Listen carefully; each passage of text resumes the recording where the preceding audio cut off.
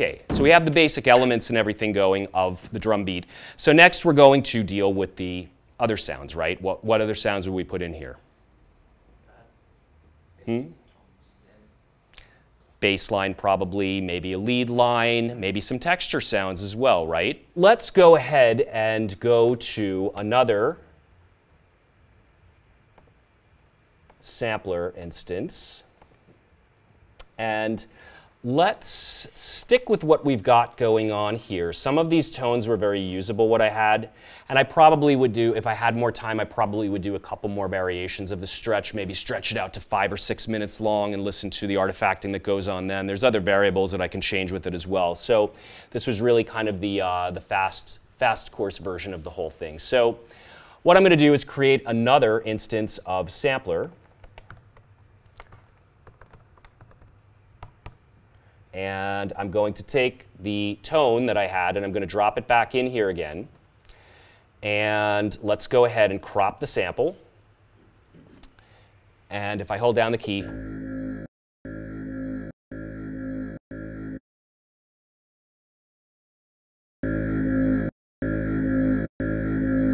so right now, it just sounds like a one-shot sample.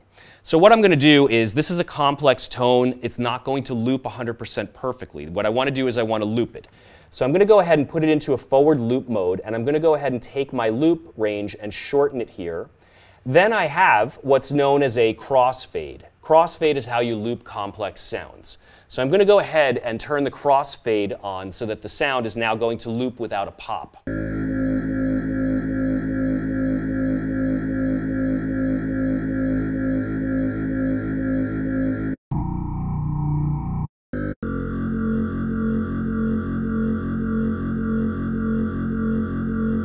Okay, sounds like a solid bass tone, right?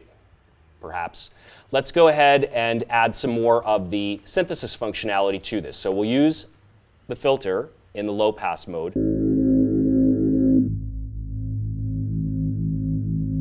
And Sampler has a Waveshaper on it also, and this is actually one of my favorite aspects of the engine, and I can run the Waveshaper before or after. It's a type of distortion that's going to add a bit more bite, a little bit more drive to the whole thing.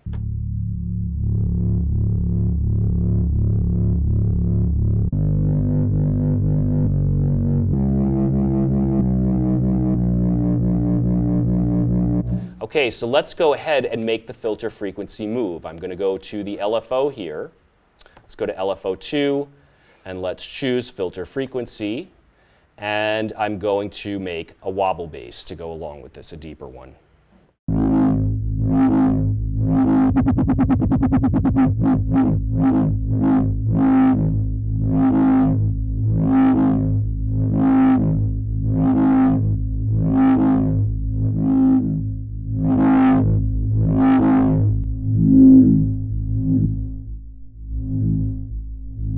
Let's actually do this to volume instead of the filter frequency, because I liked where it was before. Let's turn on the first LFO, shut the second one off, and let's set this to volume instead.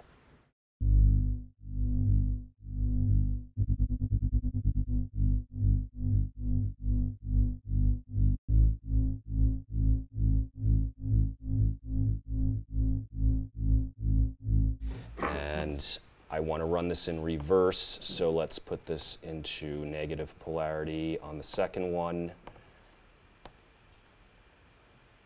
And let's go here and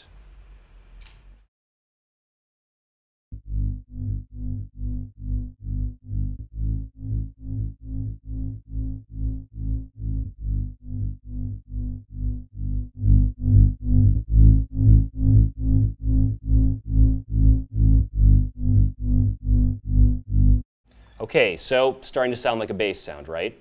So let's go ahead and go back to the session view, and what I'm going to do is, let's see, which track is it coming up on? The one that's record engaged, right? Let's rename this bass, or call it sub bass. And then let's go in to the clip, and I am going to just draw the notes in here. Let's find the right pitch.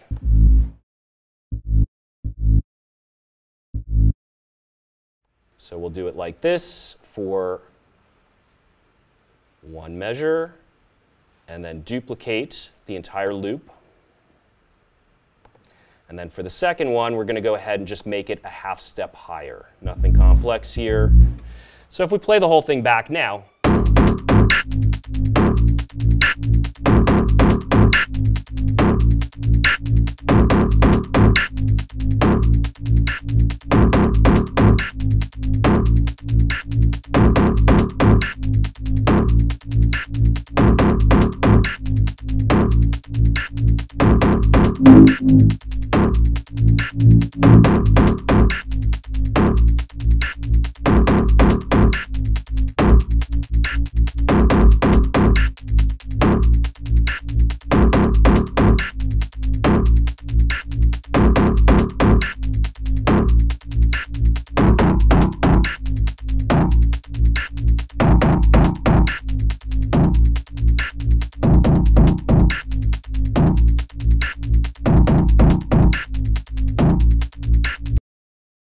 so I'm going to go ahead and create another sampler track.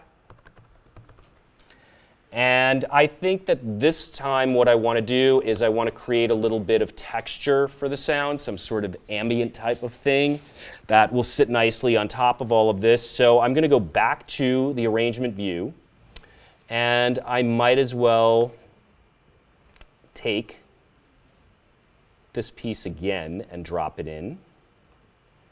And one of the very, very cool things that I absolutely love about sampling technology, and it's also one of these things, it's kind of a buzzword that people talk about, granular synthesis, granular synthesis. Have you heard about granular synthesis? It's really cool. What is granular synthesis? Well, believe it or not, it's actually a function of the sampler. And if the sampler has the capability to adjust some of these particular parameters related to how we would create granular sounds, we can make granular sounds and use the sampler as a granular synthesizer.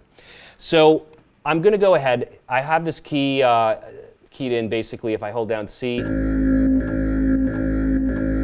going to go ahead and put it into a forward loop, and I'm going to make a very, very, very, very, very short sample loop. Let's zoom in and see this at the absolute microscopic level.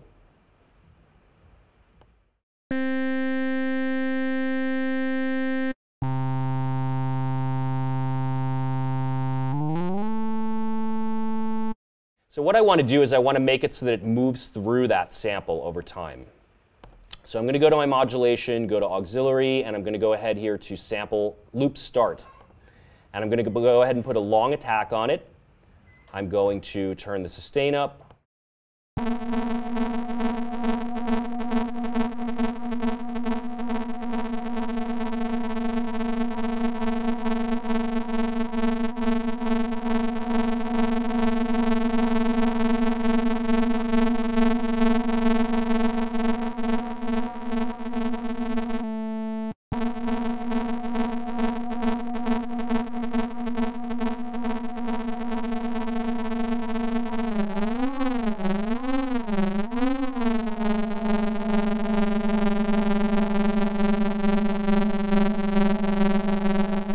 Okay, so what is really missing from this whole equation here is effect processors. So I'm just going to quickly pull up a couple of effect processors just to kind of smooth the sound out a little bit, put it into some space. I'm going to use the Convolution Reverb Pro, which is my new favorite reverb inside Live. It's actually part of the Max for Live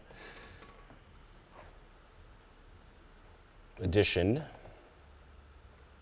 Okay, so let's go ahead and choose halls, and let's go to large hall here.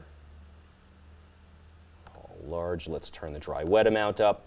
Let's first go ahead and take the snare drum and put it through some reverb. So let's turn this up for the snare and the hats as well. Let's shut the bass off for a quick second, just so that we can hear everything together.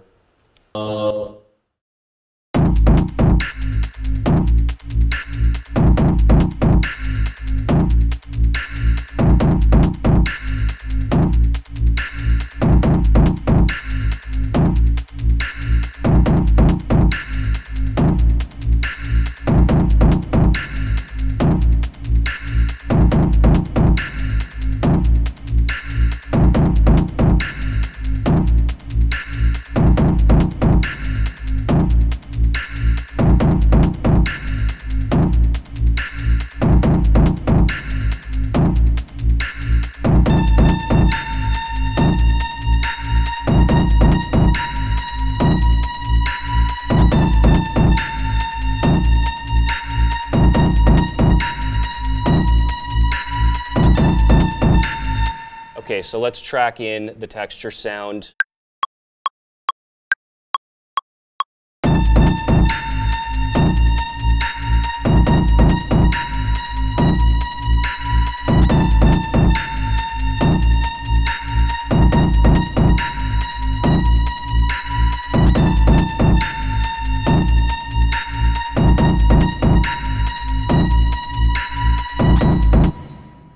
I hope that you've enjoyed this, and I hope that it's, maybe sparked a couple of ideas here and there as far as some of the things that you can do.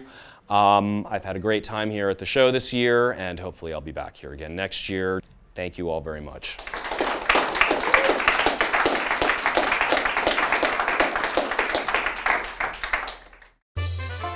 Welcome to Dubspot. We believe in providing you hands-on experience right away. Whether you're completely new to music and want to turn the sounds in your head into a musical reality, or you're an experienced artist looking to refine your skills and add new tools to your arsenal, we're ready to meet you at your level. For students of all ages, all levels, and all styles of music, Dubspot is here to help you achieve your goals. With course offerings both online wherever you are and at our school in the heart of New York City, we are ready to guide you through the next phase of your musical transformation.